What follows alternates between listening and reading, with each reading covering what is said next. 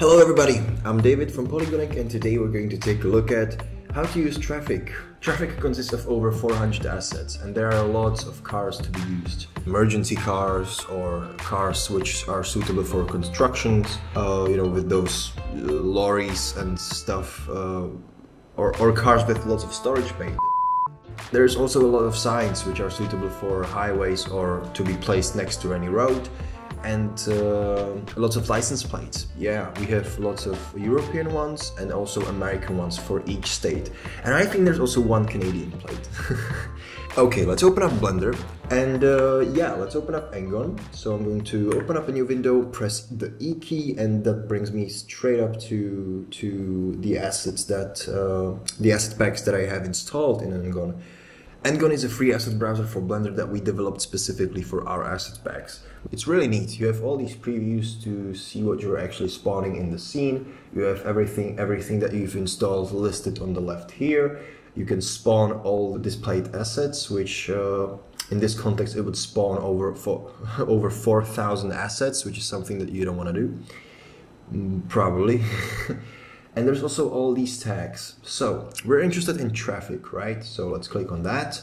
You can see that I was already scrolling through it. So I was in the license plate sections, but you can see that there's a ton of assets. We can also take a look at what's new, because as you might know, we have just released a version 2.3, which is an overall update for all the interiors. And there's also new controllers for doors and trunks to all vehicles. Let's say that I want a classic car. You can see that there's not much of those there, so let's select something else like contemporary cars. Let's say that we don't want to browse through the categories, we just want to browse by, let's say, I don't know, size of the vehicle. So there's this filter called dimensions, where you can put in minimal and maximum values for the width, the height, and the depth. It's going to sort only the assets which have the minimal width of 4.5 meters, etc. So these are pretty useful parameters when you want to sort stuff by size.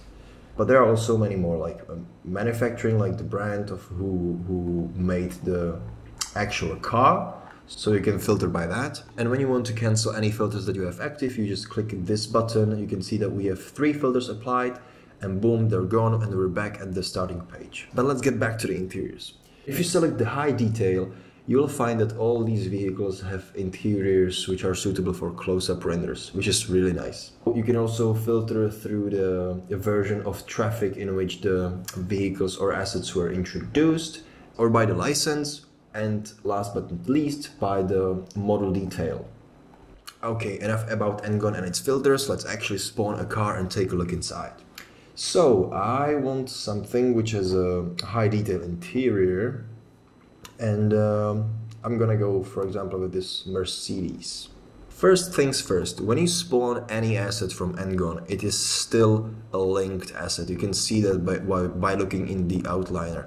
If you actually want to go into the edit mode, which is something that you cannot now do, you have to, through the end panel, if you go to the Polygonic tab and go to the Engon, you have to convert the asset to editable.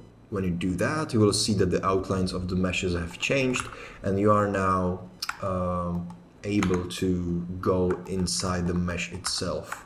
In most cases, when you're actually doing some archviz and you just need some cars which are placed next to each other on a parking lot or in a street, you don't even really need to concern yourself with converting it into editable. You just place it there and that's it. But if you want to control the rig and you want to animate, you have to convert to editable. Okay, now we can also go to the rig. You can see that I can select all the bones, and if I play around, you can see how it all reacts. You can turn the wheels, you can test the suspension, and newly you can also control doors and of course the trunk. That's cool, isn't it? Alright, if you look inside, you will see how nice the interior looks. Even in just the solid view, it looks really nice. I'm quickly going to switch to cycles. Nope. Let's add a light so that we can see something, and voila. Also going to turn on denoise. Just would you look at that? So nice. You can see that all the meshes are textured, which is really neat. Also the fabric or the leather on the seating, which is really nice. Okay, so this is how you spawn an asset, how you convert it into editable, and how you control the bones. Now let's actually get moving a little. Okay, there are a few ways to go about this. You can either use the road generator, which is still in beta, or you can simply animate any curve object that you have created. So what I'm gonna do is create a plane, which is going to be my ground. I'm going to create just a basic curve like this, scale it up, apply the scale, and now if I select my car rig, yes, and I select the Bezier curve, and select this plane as a ground, and I click follow path, check all these buttons, you can see that something funky happened. Oh, I haven't applied the scale for the ground plane, of course. But yeah, as you can see, the car follows the curve nicely. And if I just apply the scale for the plane, cool. And if we check, the wheels are turning. There are a few settings to check or to play with. You can change the speed, you can bake the car steering and bake the wheel rotations, which is useful for when you don't want to do it firsthand and you first want to just tweak around with the speed and deal with the wheels afterwards. But now I want to, let's say, the target speed to be, I don't know, 25 kilometers perhaps. Rebake, start and frame, cool. Now you can see that it rides through the section much faster. Another cool thing is this. Let's say that we subdivide the terrain, we subdivide the plane that we created, and we add something like, where is it? Displace modifier, new texture, go into the texture tab, select clouds, yeah, increase the size, or what is it? Yeah, increase. And convert, no, so, where is it? Shade smooth. Decrease the strength a little. You can see how the car already bounces up and down a bit. You can see that even without rebaking the animation, the car's suspension now behaves as if it's like riding through over the rocks. And if you want, you can actually select the bone for the suspension, and when you bake an animation like this, which serves always as a good solid ground to build upon, you can then go inside the suspension and add a few more keyframes of your own to suit your artistic needs. Because like when you, if I would go into this view and I would add a camera, move it like this, and then yeah, parent that to something that isn't, parent that to a bone. Let's use this bone, parent to bone, and then take a look from the camera.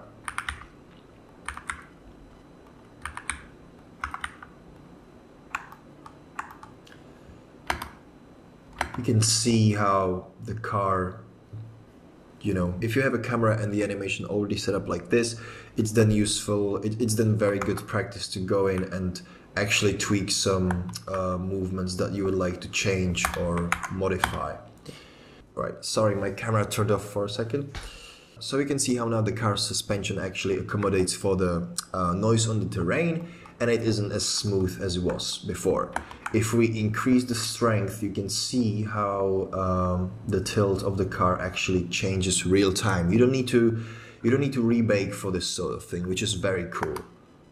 If we actually like increase it, you can see it tries, but obviously this is an extreme example.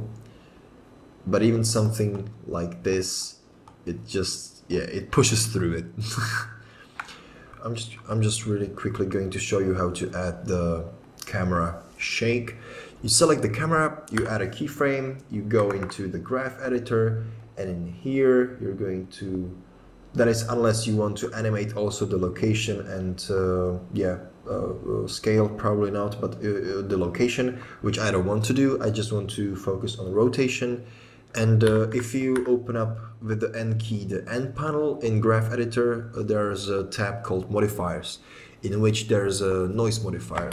Now by default it is very extreme, but you can turn down the strength, increase the size, and you can just tweak it a little to get the motion that you're going for. You can see how already it looks way more dynamic than it did before, because it was completely static. Do this for all three of those and you will have an amazing, you can also, yeah, this is a cool thing. If you select the noise modifier, click this button to copy it, go to a new value and click this button to paste it. Now the same thing is on the Y rotation, and you probably don't want it to be the exact same, so it's a good practice to offset it or change the phase. But yeah, okay, when you have this done, what you probably want to do is add some textures and create the world around to light up the scene. We're going to use Materialic for that. We have to close down all the filters that we had. We want some ground, and yeah, let's go with, actually I don't want to use Materialic, I want to use Botanic. And I want a particle system for some grass, which will already come with a material for the plane. Yeah, let's go with this one.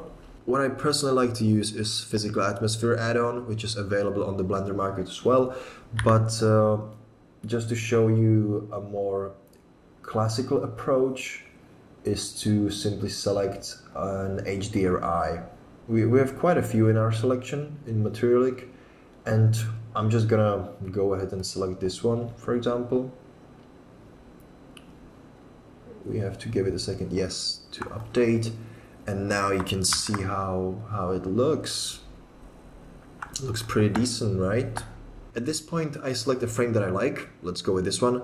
I'm not going to worry about the transition to the HDRI now that much, because this is just for a tutorial purpose. But if you were to do a commercial or like a solid shot for a short film or a video clip, whatever, you would probably have to do a bit more work than just put in a plane and an HDRI. You usually have to fiddle out to create the transition a little better between the two. But yeah, I'm going to render out this frame.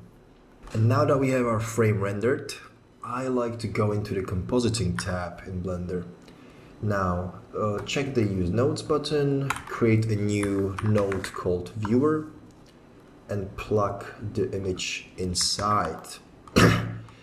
Now, I don't know if you're familiar with Compositor, but if you hold down Alt and select the middle mouse button, you can drag around with the image.